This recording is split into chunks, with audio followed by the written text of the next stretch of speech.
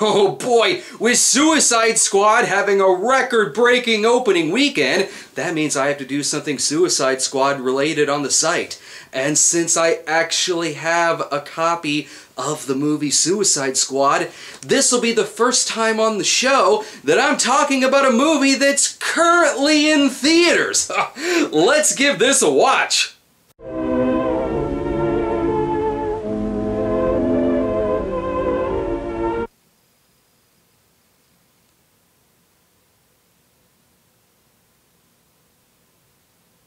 Who's been fooling with my carving knife?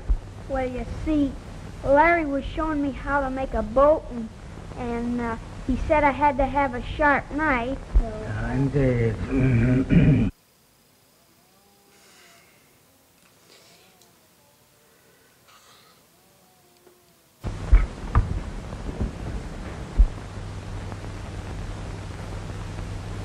Begorry, you're sitting in Sonny's place. You and Larry belong on the other side.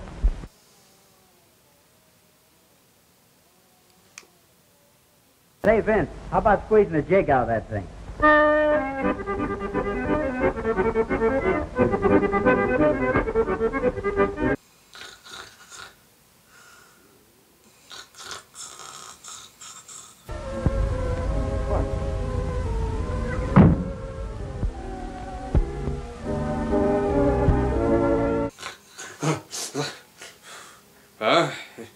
I slept through the entirety of that film. I've got nothing to say about it. And since I watch these movies live as the clips are happening, I need to find something else to watch. Right, what's on TV tonight? Let's take a look here at...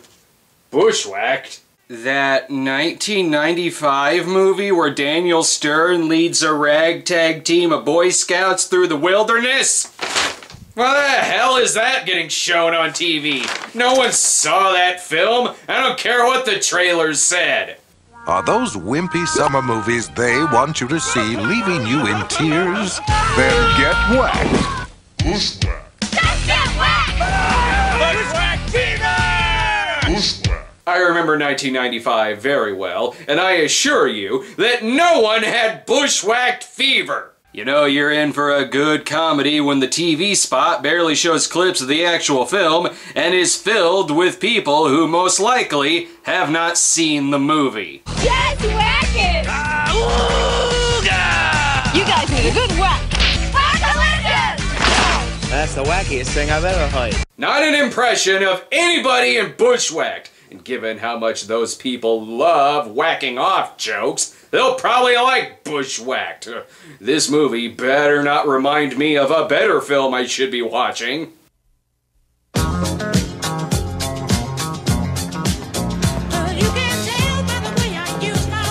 Oh, you gotta be kidding me! What the hell else is on? Virtuosity? The Russell Crowe Denzel Washington movie? I guess I could watch that.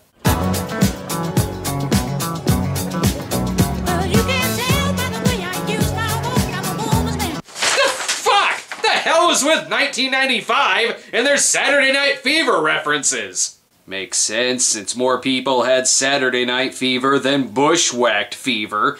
Daniel Stern stars as Max Grabelski, a delivery driver whose main job is to set up awkward jokes. What can I get you, bro?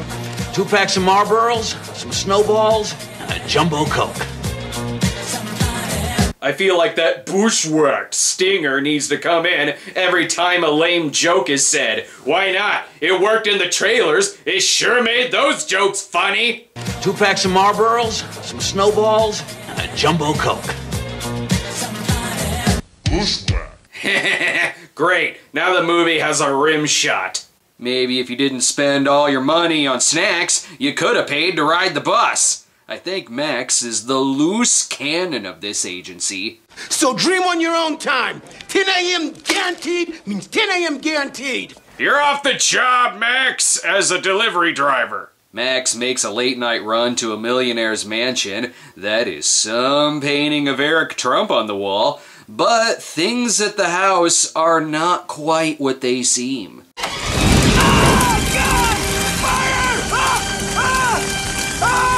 Oh boy, ain't that a pickle! Bushwhacked. Enter John Polito to tell Max that he as well is a brother Seamus. Dude, when the FBI surrounds you, don't maintain your innocence by pointing a gun at them. This is the part where he goes through the rest of the movie with a broken back. So, the owner of the house is dead, and Max has been set up to take the blame. And they even got the young agent from The Fugitive to track him down. Okay, so here's the plot so far. Max is a delivery driver who delivers packages to a millionaire named Reinhard Bragdon, and the packages are filled with money that Reinhard was supposed to destroy.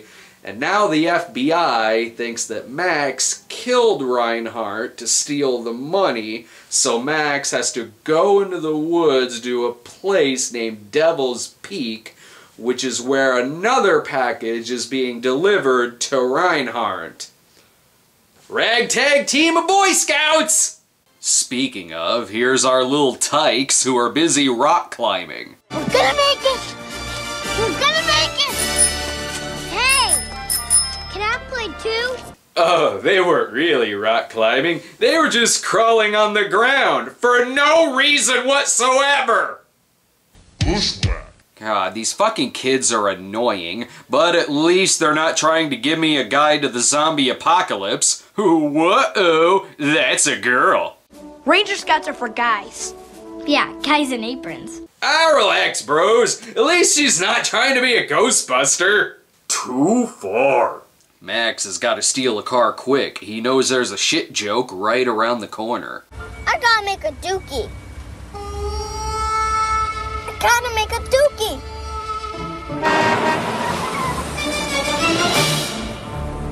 Bushwhacked. The kid's scout leader is Erickson, a real hard-ass. I mean, look at him. He'll be terrible at teaching the kids proper knife training. And he sure does hate it when someone parks in the handicap spot. Hey, Sergeant Doofus, did you paste that note to my window? That's right, Cupcake. It's a little lesson in common decency. Well, at least Max wasn't the one driving with a knife up to his own throat. Once again, Max does what any sane person would do. He superglues the man's hands to the steering wheel. That isn't very nice at all. He could seriously injure that man. Jesus Christ! Bushwhacked. While driving Erickson's vehicle, Max is mistaken for the scout leader. And here we have our movie. Here you go, kids. Scream at him and tug on his shirt like you're a bunch of little cannibals. Who in their right mind would believe Max is a scout leader? Hey, can you tell us about the time you soloed the Big E? Yeah, come on, tell us, come on. The time I what? Climb Mount Everest. Come on, tell us, please. Everest? Well, it was a bitch. Okay, I won't use the Bushwhacked stinger for that one. That was actually quite funny. Maybe the movie will start having actual jokes and not just mugging. That a man of your achievement has taken the time for the youth of America. Bushwhacked. Yeah, there it is again. It's that period in the 90s where you could still be a smoker in movies, so long as more often than not, you get distracted and don't actually light it. He somehow gets lost after walking 5 feet into the woods while on a trail, and somehow everyone still believes he's a hard-ass scout leader. How come your nickname's Spider? Because I once killed a kid who called me Spider. One time too many. If this movie doesn't end with Daniel Stern murdering children, it's not going to be worth it. Oh, and he didn't really shoot Erickson in the head. I was just fooling. But what is serious is this insect attack. Ah! Ah! Help me! Ah! Ah! They're eating me alive! I'm really glad there's no overacting going on in this film. This is our main hero, a man who thinks you're supposed to chug bug repellent when handed to you. But about that Devil's Peak he's supposed to get to. It says Class 6. That means only the most experienced climbers. How tough could it be? It's this far! The man doesn't know how maps work! And who are these people behind him? Hey, movie crew, you're in the shot. John Polito comes back because he knows they gotta be filming Miller's Crossing around here somewhere. It's not every day you get to redo a scene from The Fugitive while standing next to an actor from The Fugitive. Searching for a possible murder while on a trail through the wilderness? I should be watching Shoot to Kill.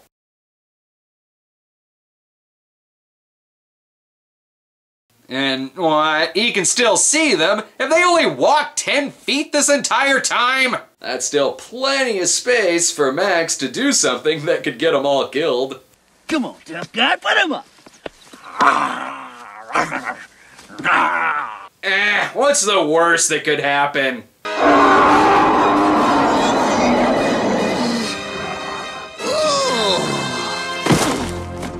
And then he got bear raped and spent the rest of the movie tracking down Tom Hardy. Bushwhacked took a seriously dark turn, but it did get much more beautifully shot. Now do they know he's a fake? I must say that was an awesome demonstration of how to handle a bear attack. But let's ignore when he was playboxing a cub. Thankfully, though, they all respect each other. What is that? We run and dance and sing and play? My mom kinda wrote the words. Because she's a huge fan of Salute Your Shorts. Nothing like a little mountaintop rain. Oh, that's the ticket.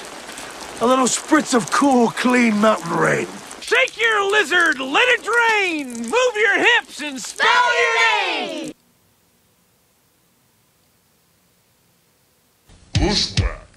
Good. Max will lose the FBI by threatening to toss the Shankara stones. Don't worry, lady. Strong wood. Just make them run across the bridge. I as well want to see him get eaten by alligators. How the fuck is Max so hard to catch? What the hell, FBI? And no news. No. No news is no news. Unless it's good news. But we have no news, so... Not so easy without Tommy Lee Jones there, is it? They're all looking for pine cones, and wait, that's not a pine cone. He doesn't know what beehives are.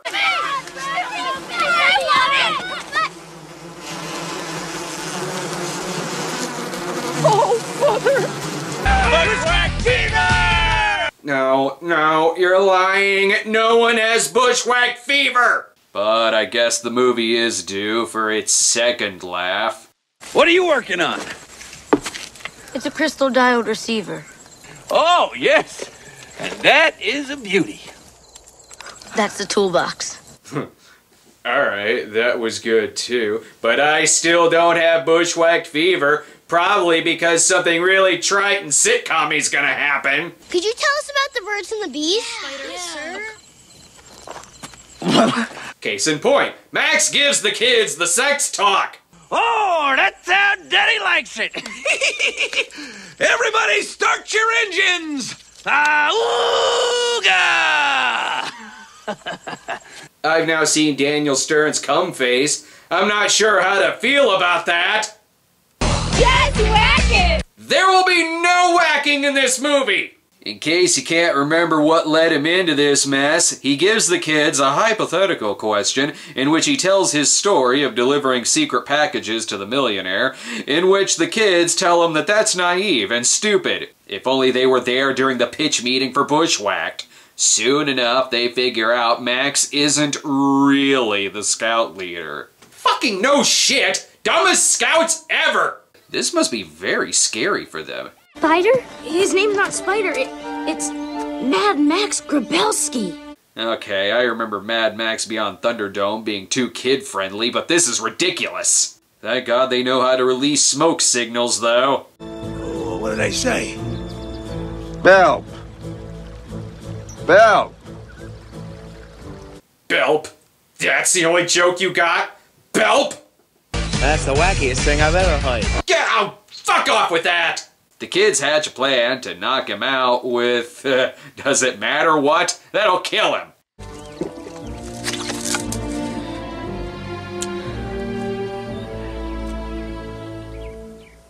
That is good! Well, that got me too. And of course it's gonna get followed with a bull joke. He treated me for cryptorchidism. Undescended left testicle. Bushwhacked. Once he passes out, they want to burn him at the fucking stake. But wait, Blank Man's arch nemesis is a bad guy? I'm fucking shocked.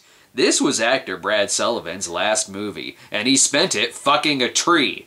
Hey, Reinhardt wasn't dead after all. I guess when he's not overseeing 8mm snuff films for millionaires, he's framing Daniel Stern. But Reinhardt didn't count on stupidity. Fire! This is almost like getting to second base. Thank you. That joke was so dumb, Daniel Stern just dived off a fucking cliff. I'm now a full hour into this movie. I would quit watching it, but unfortunately, being only an hour in, I can't properly determine whether or not I like the movie. Topical. All they gotta do is save Max and take care of the bad guys. How the hell does this have a half hour left? They almost go over a waterfall, but are saved before they get Emperor's New Groove fever. To pretend they're dead, they toss their bags into the water, which somehow these guys can see from the helicopter. It's all riveting, let me assure you. Hey!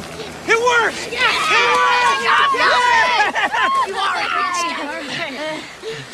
Now what? Okay, fine. Let's watch them run around in the rain. I guess it should go on a little longer. After all, they do need to get some bonding time in. You're a scout leader. You are still going to be our scout leader, right? Oh, you mean the guy who almost got you killed by a bear? Yeah, that's a great idea.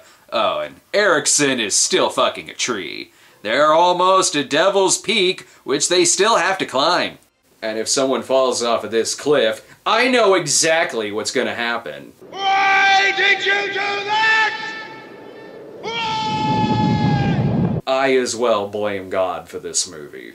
Look, here's an idea. Maybe leave the kids behind while you climb Devil's Peak to take on the bad guys. Then again, I always wanted to see Cliffhanger crossed with Troop Beverly Hills. I honestly don't see why he's so scared to climb this giant rock. I mean, one of the kids is young Indiana Jones. Then again, on the downside, he was also young Nixon. Luckily, they reach the top, where the villains are doing what all villains do, counting money. And holding the kid's mom hostage? Sure. Erickson eventually does come back to save them from FBI Polito. No, Max, don't go after the villains. Why not send the guy who climbs trees and catches fish in his sleep? Or just keep shoving pine cones up Polito's ass? Well, Max survived so far. Might as well chase after Reinhardt. It's not like something like this will happen.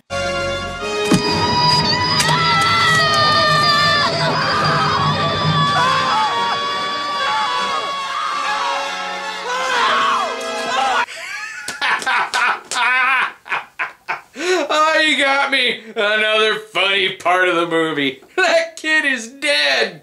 Okay, the movie isn't actually gonna kill a kid. Oh boy, I sure hope he continues to be their scout leader after this. You kids may think you like Max now, but you haven't seen A Christmas Story 2 yet. With Reinhardt busted, naturally the kids get some special badges in their ceremony. As for Max... When you took these kids on an overnight, you broke every rule in the book. Yeah? But when they got into trouble, you demonstrated the kind of courage and honor that are the cornerstones of the Ranger Scouts. And who was it who put him in trouble to begin with? So, no joke, they actually make Max an official scout leader, despite him not knowing jack shit. Hey, you hear that, guys? I get to take you on another overnight! Not just your kids. Yeah, that'll be great. Huh? All the kids. What?